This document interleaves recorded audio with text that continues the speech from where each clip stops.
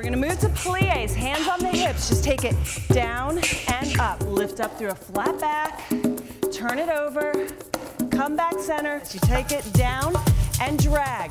Down, kick up, and lift up from the obliques.